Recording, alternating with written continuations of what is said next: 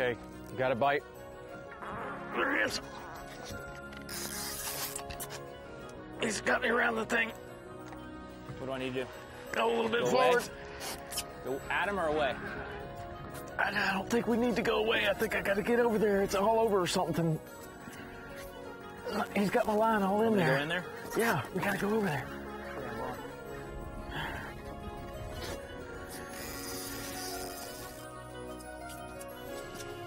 The line's in something.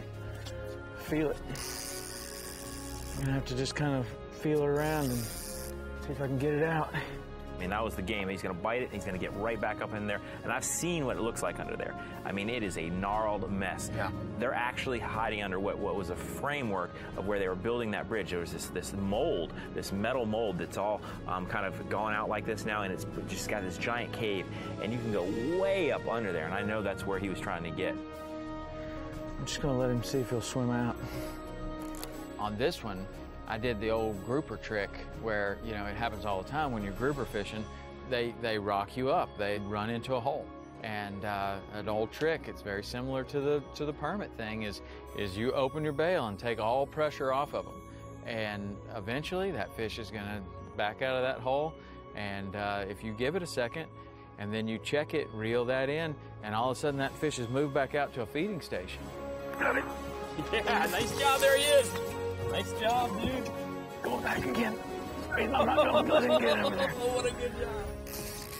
For the Goliath grouper, you know, once he starts up, that's it. So Well, that was awesome, man. You finally got him up there. I mean, that was a nice size, you know, manageable, you know, to get out of that structure. Yeah. You know, but man, what a cool fish. Big old mouth.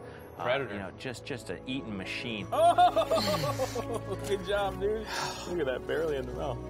It's work getting him out of there, man. That was patience, huh? I wish your permit had come out like that. You know, what's cool about that is you know, total catch and release. Nobody's been able to kill a Goliath grouper for many, many years now. The populations are coming back in huge numbers, and they're available in a lot of different areas. And there's a good population living on almost every structure that you can find now. It's like a giant largemouth bass on a shiner. That's cool.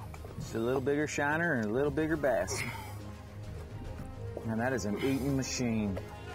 Thing is made to eat. Relax. Oh, dude, he just ripped my boat off. Awesome, look at that big boy. Woo!